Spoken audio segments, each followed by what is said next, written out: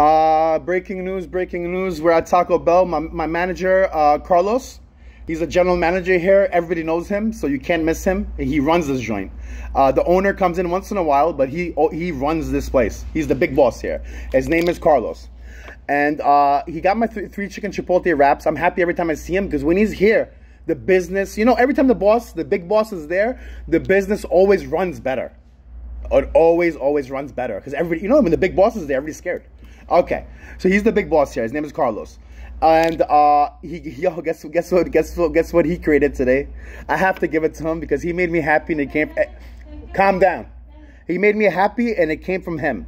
So, so my inspiration is hopefully the government sees this video. It came from Carlos. Taco Bell at Sepulveda and Vermont. There's only one Taco Bell here, across the street from Burger King, next to McDonald's.